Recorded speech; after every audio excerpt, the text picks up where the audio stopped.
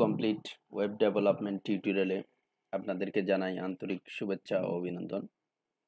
Web design এবং development জন্য আমরা টেকনোলজি ব্যবহার করব HTML, CSS, JavaScript, Jquery, PHP, mysql। Web ডেভেলপমেন্টের কাজ শুরু করার আগে আমাদেরকে যেটা করতে হবে, ইন্টারনেট থেকে একটা এডিটর সফটওয়্যার ইনস্টল দিতে হবে।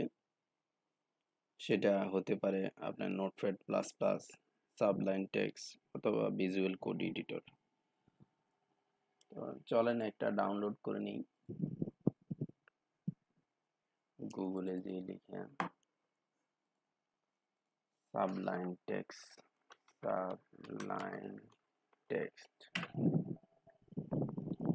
প্রথম যে লিঙ্কটা আছে এটাতে গেলাম, তারপর ওখান থেকে হচ্ছে download for Windows,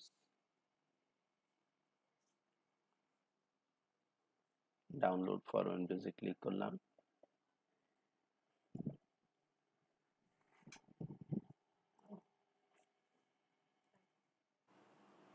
সাবলাইন text editor download শেষ।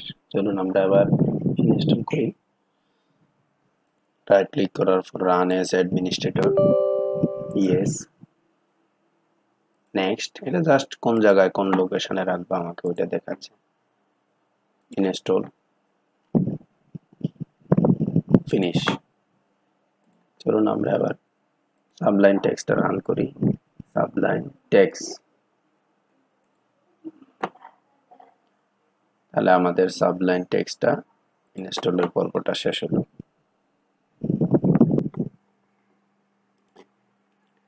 ডেস্কটপে একটা ফোল্ডার ক্রিয়েট করব।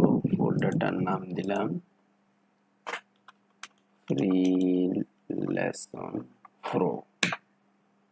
আবার এই ফোল্ডারের ভিতরে আমরা একটা ফাইল ক্রিয়েট করব। ফাইল ক্রিয়েট করার জন্য আমরা যেটা করব, এখান থেকে সাবলাইন টেক্সট এডিটরটা ওপেন করব। ওপেন করার পর ফাইলটা সেভ এস করব। সেভ এস করার পর লোকেশনটা চিনিয়ে দিব, কোথায় আছে ফ্রিল্যাশন প্রো। ফাইলটার নাম দিলাম আমি index.html।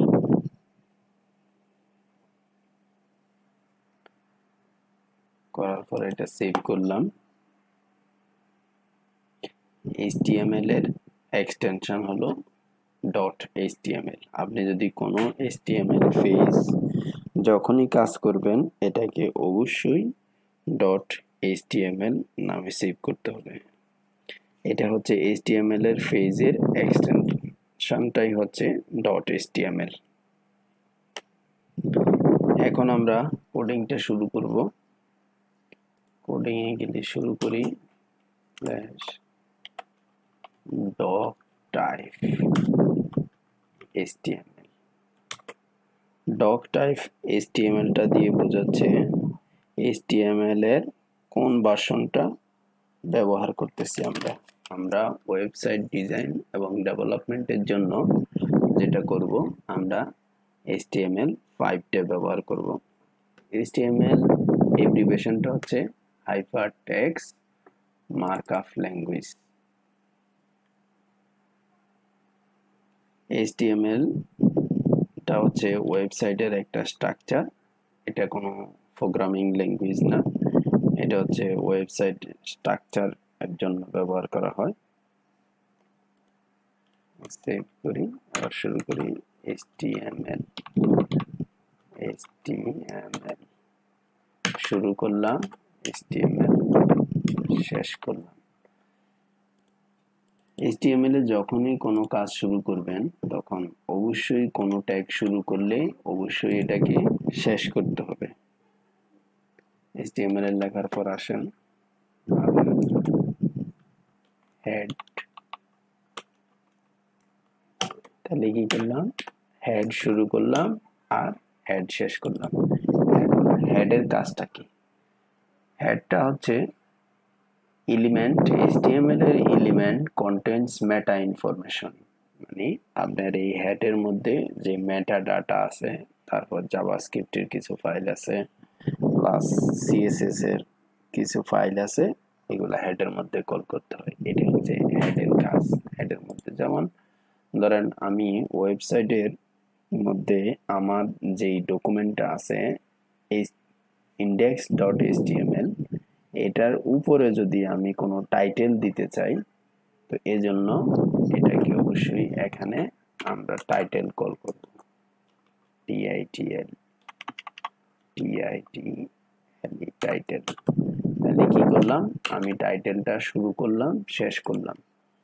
এখন সে আমি টাইটেলটা যে কোনো একটা নাম দেই, সে মাই পার্সোনাল ওয়েবসাইট। এটা এখন সেভ করি। সেভ করার পর এটা আমার ব্রাউজারে রান করি। ফোল্ডারের মধ্যে যাব, এখানে এটা ইন্ডেক্স, ওপেন উইথ ব্রাউজার, যে কোনো একটা ব্রাউজার দিয়ে ওপেন করবো। তাহলে আমার টাইটেলটা বলতে এটাই বোঝাচ্ছে যে আমার কোনো ডকুমেন্টের টপ বারে ব্রাউজারে যে অংশটা দেখাবে এটাই হচ্ছে আমার টাইটেল।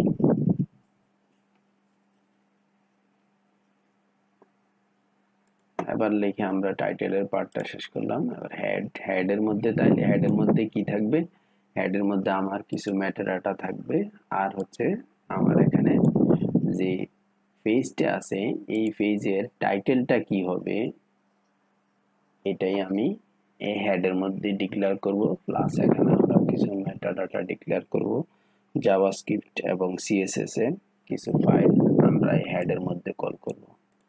আসলে সে বডি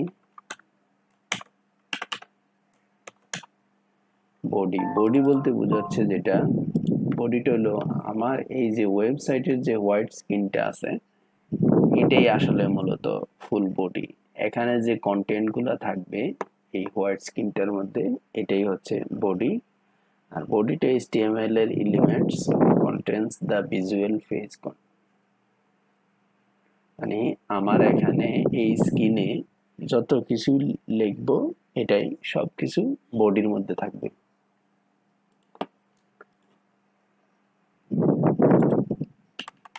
বডির পরে সে ধরেন আমি H1 শুরু করলাম, শেষ করলাম। H1 এর কাজটা হচ্ছে আপনার এলিমেন্ট ডিফাইনে লার্জ ভ্যালু, মানে আপনার ওয়েবসাইটে যদি কোনো বড় কোনো হেডলাইন দিতে চান এটার জন্য আসলে H1 বলতে বোঝাচ্ছে আপনাকে এখানে হেডলাইন। আমি ওয়েবসাইটে যদি কোনো হেডলাইন দিতে চাই এটাই হলো আমার সে ধরেন আমি একটা ওয়েবসাইট ওপেন করি এখন, এখানে সে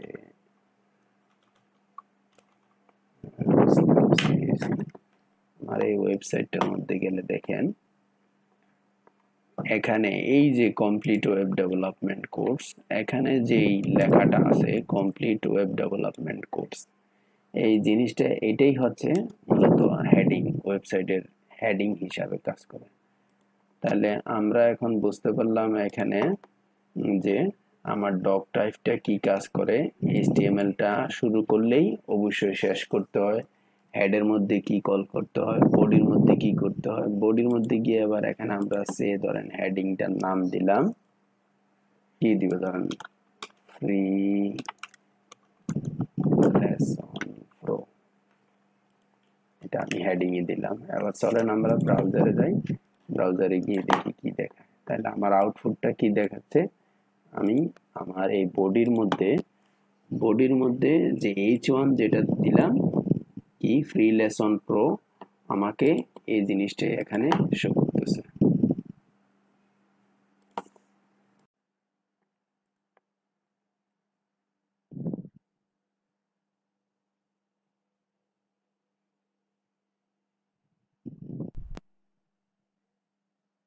তাহলে H1 হচ্ছে হেডলাইন।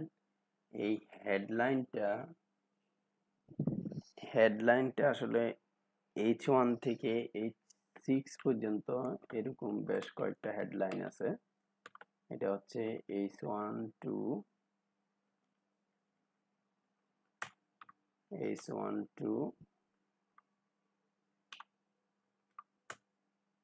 H6 পর্যন্ত এই HTML ট্যাগের মধ্যে H1 H2 H3 H4 H5 H6 পর্যন্ত এই ধরনের 6টা হেডলাইন আছে।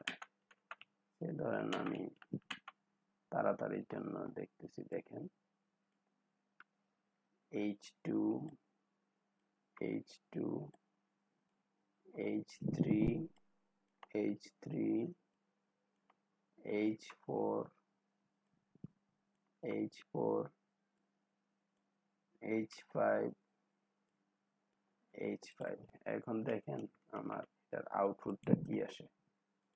তাহলে আমার এটা দিয়ে কি বোঝাচ্ছে, H1 টা হচ্ছে সবচেয়ে বড়, তার একটু ছোট H2 H3 H4 H5 আর আরেকটা হচ্ছে কি H6।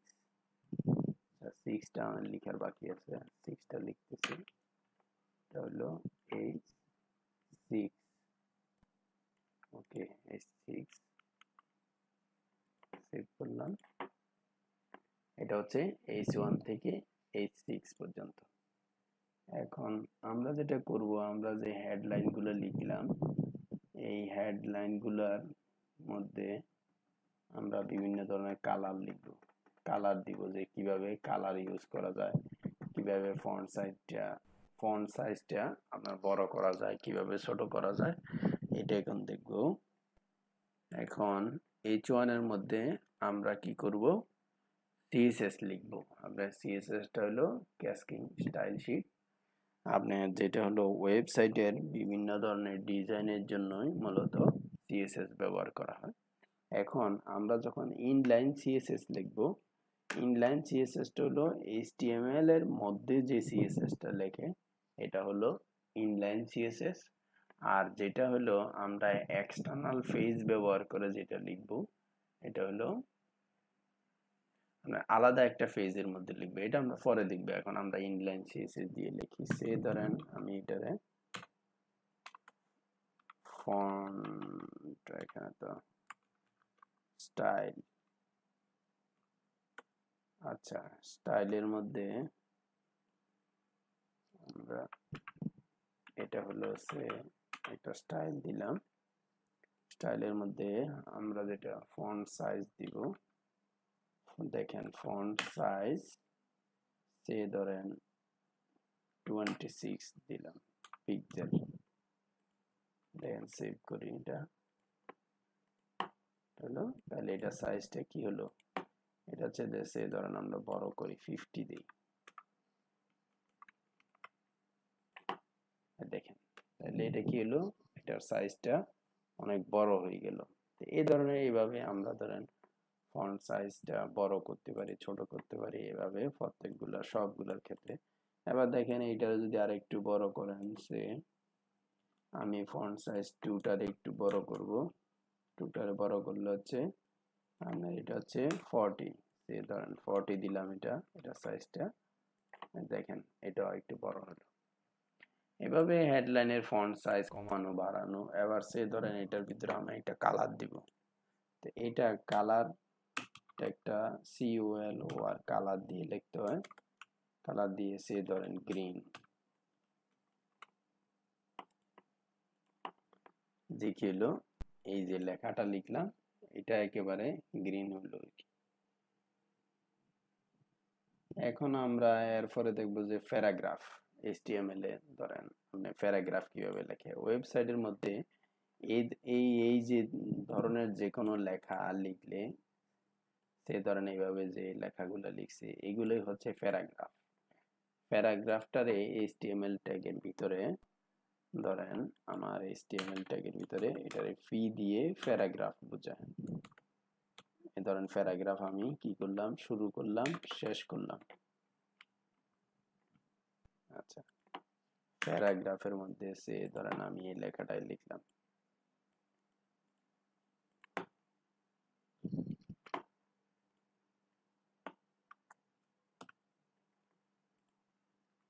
HTML এর মধ্যে এটা লিখলাম, লিখে আবার এটা কি করলাম, সেভ করলাম। দেখেন প্যারাগ্রাফ আকারে আসছে। এটাই হচ্ছে প্যারাগ্রাফের কাজ। এরপরে HTML স্টাইলটা, যেটা স্টাইলের জন্য আমরা যেটা ব্যবহার করলাম, স্টাইলের জন্য বিভিন্ন আমি কি করলাম, লেখার ফন্ট সাইজ বাড়ালাম, কালার দিলাম, বিভিন্ন কালার দিলাম। এটা হচ্ছে আপনার HTML স্টাইলের কাজ এটাই। আর হচ্ছে ট্যাক্সের ধরেন বিভিন্ন, এবার HTML ট্যাক্সের ধরেন আমি আমার এই লেখাটার ফরম্যাটিং করব, সে ধরেন আমি এটার বোল্ড করতে গেলে আমি অবশ্যই বি দিতে হবে। বোল্ডের সিনট্যাক্সটা হচ্ছে বি দিয়ে শুরু করতে হবে, শেষ করতে হবে। আর দেখেন আমার লেখাটা কি হলো, বোল্ড হয়ে গেছে। এই যে লেখাটা দেখেন বোল্ড হয়েছে, এই যে H1 এর ভিতরে যে লেখাটা ছিল এটা বোল্ড হয়েছে। আবার সে ধরেন আপনার ইটালিক দরকার, ইটালিক হইলে আই দিলে হবে, আই দিয়ে শুরু করলাম, শেষ করলাম। এই দেখেন আমার এই লেখাটা কি হয়েছে, ইটালিক হয়ে গেছে। এটা হচ্ছে আপনার HTML এ ফরম্যাটিং যেটা করে, ফরম্যাটিং কিভাবে করে, এটা হলো ফরম্যাটিং এভাবে করে। এবার HTML এর ভিতরে ধরেন আমার এটা যে কোটেশন আছে, কোটেশন গুলা কিভাবে দিতে হয়, কোটেশন গুলা কিভাবে শুরু করতে হয়, কিভাবে শেষ করতে হয় প্যারাগ্রাফের ভিতরে। সে ধরেন আমি উদাহরণ হিসেবে ধরেন যে আমি এই HTML টার মধ্যেই একটা কোটেশন করব। কোটেশন ধরেন এই প্যারাগ্রাফ যেটা আছে আমার, এই প্যারাগ্রাফটার মধ্যে HTML ইজ স্ট্যান্ডার্ড ফর, সে ধরেন আমি এখান থেকে কোটেশন করব। এই জন্য কোটেশনের সিনট্যাক্সটা হলো কিউ দিয়ে শুরু করতে হয় এবং কিউ দিয়ে শেষ করতে হয়। আমি সে ধরেন HTML ট্যাগস, HTML-টা হলো হাইপার টেক্সট মার্কআপ ল্যাঙ্গুয়েজ, সে ধরেন আমি এখানে শেষ করলাম। এই ধরেন আমার কোটেশনটা। আর দেখেন আমি এখানে গিয়ে দেখেন এটা কি হলো, এই দেখেন অটোমেটিক্যালি কোটেশন আছে সিঙ্গেল, মানে ডাবল কোটেশনের মধ্যে যেটা রাখলাম এটাই হলো আপনার এখানে HTML কোটেশন এলিমেন্ট যেটাকে বলে আর কি, এটাই হচ্ছে HTML কোটেশন এলিমেন্ট। আবার হচ্ছে HTML ব্লক কোটা আছে। ব্লক কোটা হলো আপনি যে কোনো একটা লেখা লিখলে এটা একটা ব্লকের মধ্যে দেখাবে। যেটা ধরেন যে আমার এটা লেখা আছে, এখানে একটা প্যারাগ্রাফ আছে, আমি আরেকটা প্যারাগ্রাফ কল করি, আমি শর্টকাটের জন্য জিনিসটা কপি করতেছি। এটা হলো সে ধরেন আমি কোন একটা লেখা লিখি, ইন্ট্রোডাকশন, INTRODUCTION, ইন্ট্রোডাকশন। ইন্ট্রোডাকশন লেখাটার ভিতরেই সে ধরেন আমি এটাকে প্যারাগ্রাফ তো লিখলাম, ধরেন এটা BL কোটেশন, ঠিক আছে। এই ব্লক কোটেশনের ভিতরে আমি কি লিখবো, এখানে সিটি, এটা একটা এক্সাম্পল হাইপার লিংক হয়েছে এই প্যারাগ্রাফের মধ্যে দিলাম। যেরকম ধরেন HTML is standard for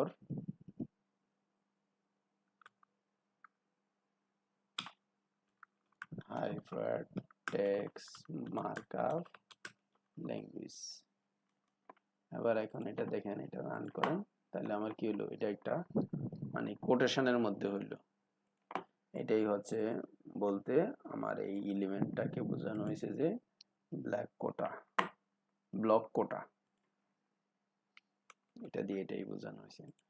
তারপর আসেন আর কি আছে HTML এর মধ্যে, HTML এর মধ্যে আছে কমেন্টস, যে HTML এর মধ্যে আপনি কমেন্টস কিভাবে করতে হয়, মানে লেখাটা আপনি সে ধরেন আপনি যদি এই কোডিংটা করলেন, সে আপনি এটা কিভাবে করলেন আপনি HTML এর পেজের মধ্যে, তখন আপনার এই কমেন্টসটা দেখাবে না।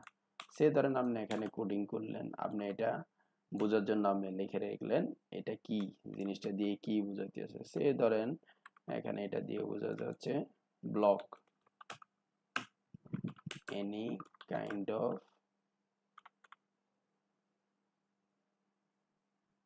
BLOCK ব্লক, এরকম বোঝানোর জন্যই হচ্ছে আপনার এই জিনিসটা ব্যবহার করা। মানে আপনার এই HTML পেজের ভিতরে আমি যেরকম ধরেন এখানে দেখেন কমেন্ট লিখছি, যে কমেন্টটা আমি শুরু করলাম শেষ করলাম, এই লেখাটা এই অংশটা কি হলো আমার এই ওয়েবসাইটের মধ্যে ডিসপ্লে করলো না, এটাই হচ্ছে কমেন্টের কাজ, এটাই মূলত আসলে। এবার আমরা আলোচনা করব যে HTML কালারের মধ্যে কালার নিয়ে আমরা কিভাবে কাজ করতে পারি। কালারের মধ্যে যেমন ধরেন আমি ফ্রিল্যান্সার প্রোটা লিখলাম, এটার মধ্যে আমি একটা ব্যাকগ্রাউন্ড কালার দিতে চাইতেছি, তাইলে সে ধরেন আমি ব্যাকগ্রাউন্ড কালার দেই, এটার জন্য আমার সিএসএস এর সিনট্যাক্সটা হবে ব্যাকগ্রাউন্ড কালার। দেখেন ব্যাকগ্রাউন্ড কালার সে ধরেন সিলভার দিলাম,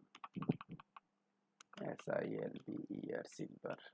ধরেন সেভ দিয়ে এটাকে, এটা ব্রাউজারে রান করি। দেখেন এটা কি হলো, এটা আমার একটা হেডলাইনের মধ্যে আমি একটা কালার দিলাম। এটা হচ্ছে আপনার HTML এর কালার ভিতরে। আবার আমি ফন্ট কালারও দিতে পারি। সেই ধরেন আমি ফ্রিলেশন প্রো এটার একটা কালার দিতে চাইতেছি, এখানে কি দিছি, গ্রিন দিছি। গ্রিনটারে ধরেন আমি হোয়াইট করলাম। এরকম আপনি যে কোনো আপনার ইচ্ছা মতো যে কোনো কালার দিতে পারেন, এটা জাস্ট বোঝার জন্য আর কি। তারপর আসেন আপনার HTML CSS। HTML এর মধ্যে আমরা যে CSS কিভাবে লিখব,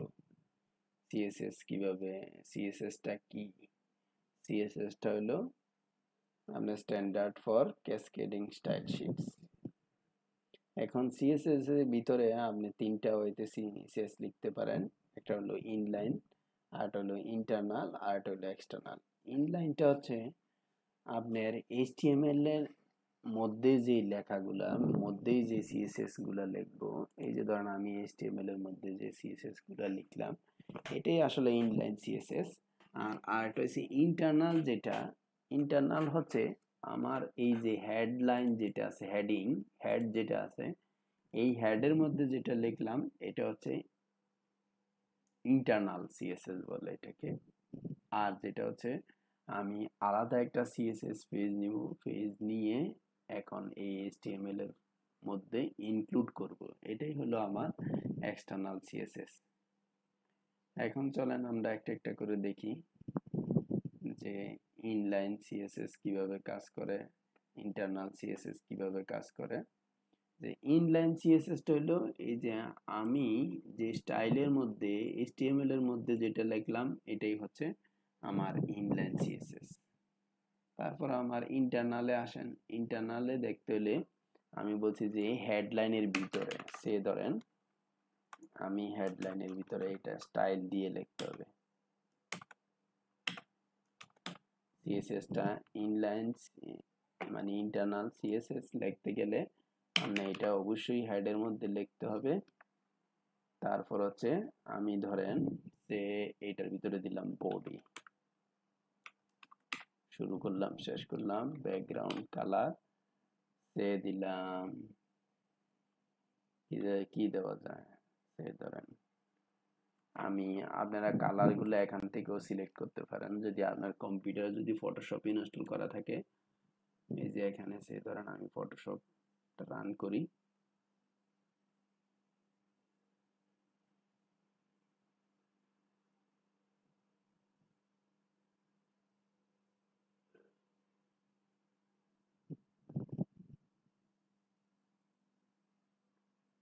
একটু স্লো হয়ে গেছে। আচ্ছা দেখেন আমার এখানে যে কালার পিকার যেটা আছে, এই যে দেখেন আমি এখান থেকে সে ধরেন এই কালারটা নিলাম, এই কালারটা কপি করলাম, কপি করার পর এখানে এসে দিলাম। তার মানে কি আমি আমার বডির মধ্যে একটা কালার দিছি, ওই কালারটাই এখন এখানে শো করার কথা। দেখছেন শো করছে।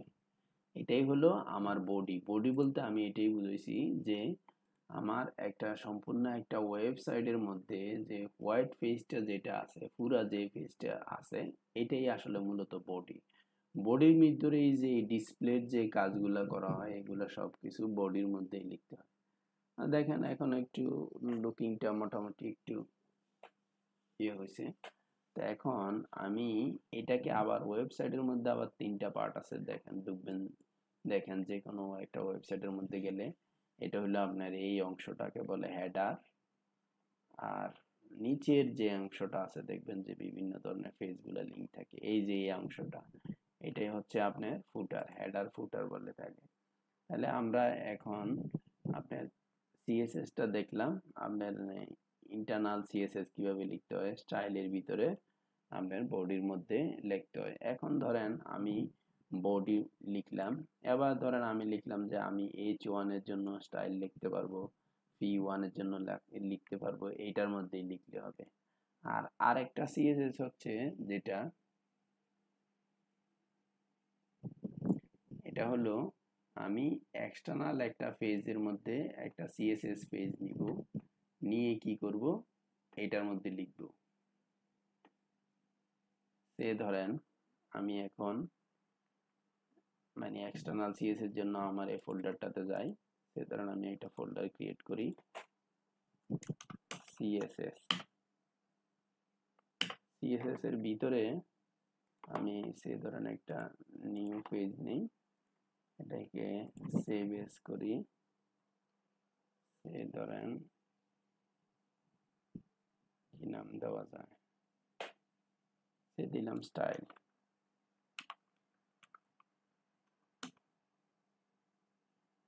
স্টাইল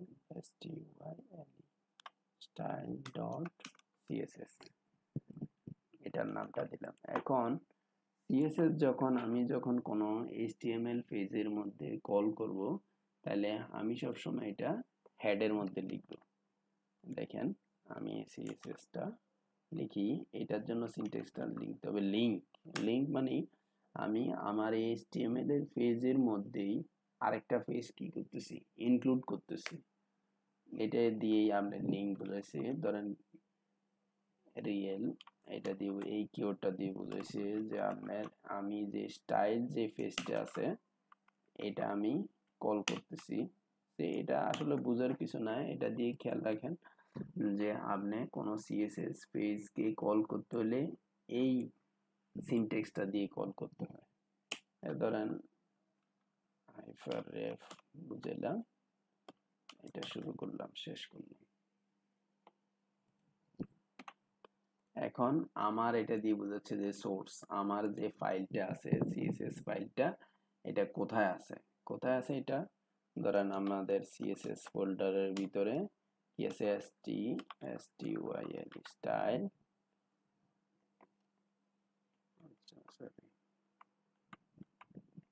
সিএসএস এর মধ্যে STYL স্টাইল ডট সিএসএস এই নামে আছে। এই যে দেখেন এই নামে আছে, তার মানে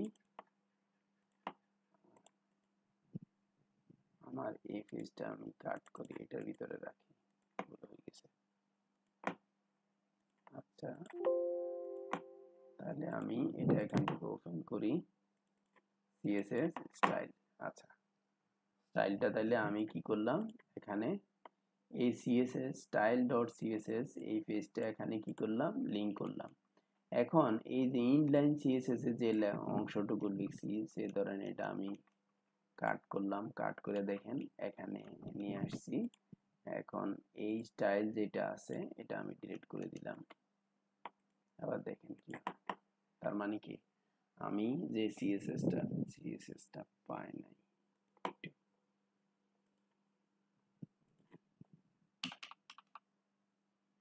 ব্যাকগ্রাউন্ড সিএসএস,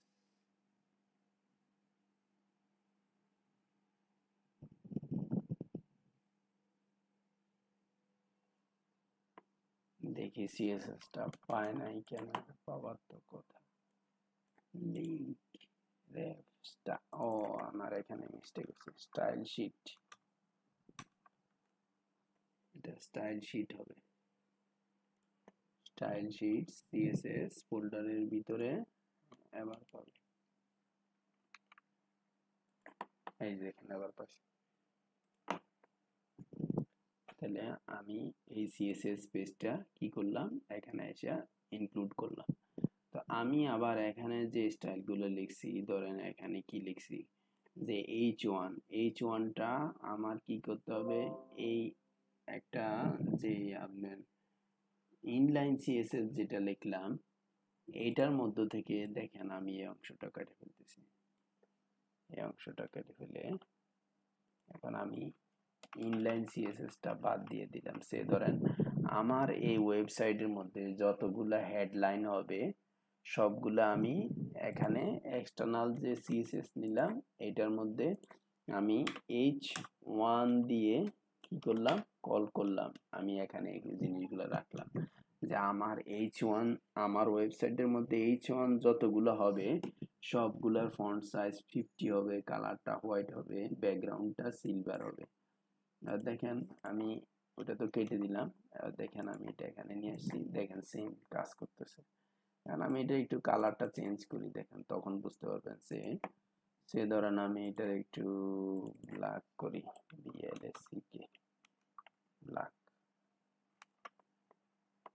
তখন ধরেন আপনি বুঝতে পারবেন। এই যে দেখেন এটা কি হলো, ব্ল্যাক হচ্ছে ব্যাকগ্রাউন্ডটা। এখন এইভাবেই আসলে আপনার কি করতে হবে, এক্সটার্নাল সিএসএস কে কল করে এখানে এই HTML এর পেজের মধ্যে এভাবে ইনক্লুড করতে হবে। এই পর্বে আমরা যেটা করব, এই আমরা যতটুকু পর্যন্ত কাজ করলাম এটাকে আমরা একটু সাজাবো আর একটু সুন্দর করব। এটা করার জন্য আমরা সিএসএস এর যেটা কাজ করব, সিএসএস HTML সিএসএস এর মধ্যে কিভাবে ক্লাস কল করে, কিভাবে আইডি কল করে, ক্লাসটা কি কাজ করে, কিভাবে কাজ করে, এটা আমরা আলোচনা করব।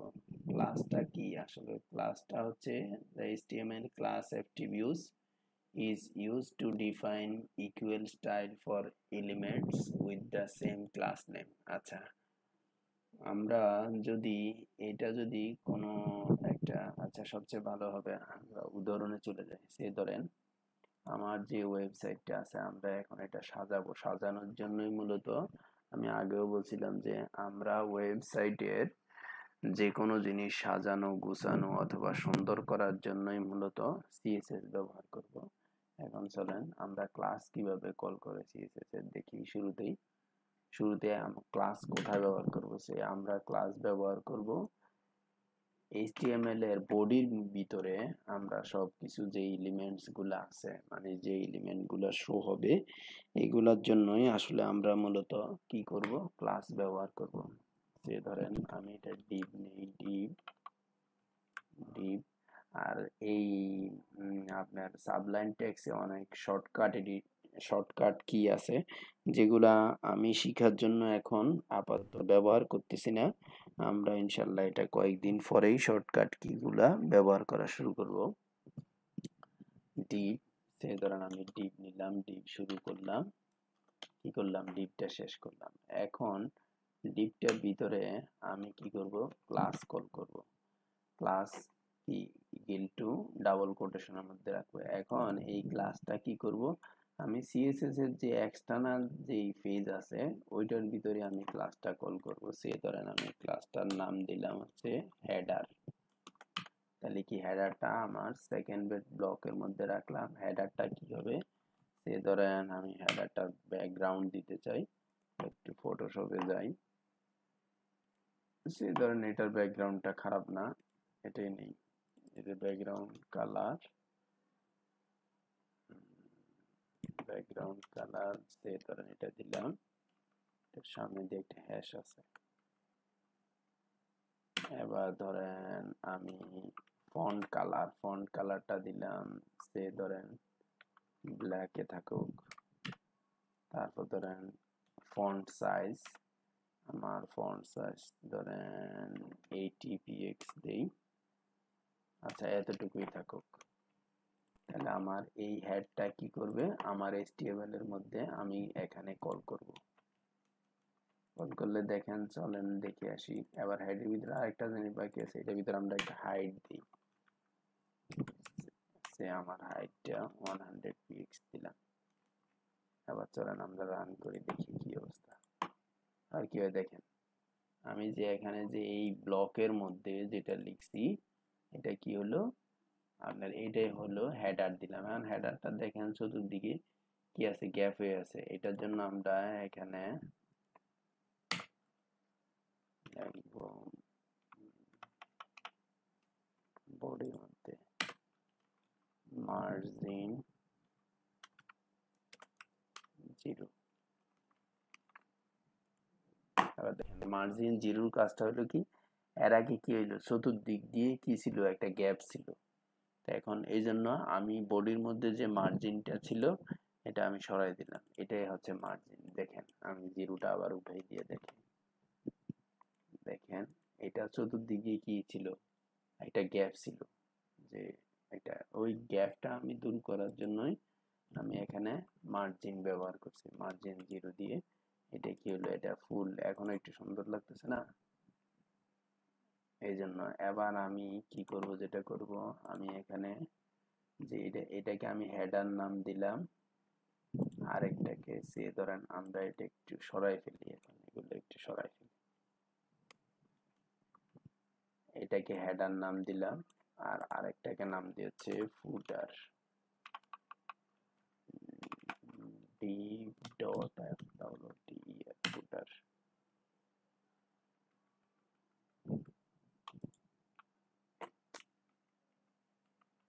আমার এটার মধ্যে ইয়েগুলো সেট করা হয় না, আচ্ছা এটা পরে সেট করতেছি।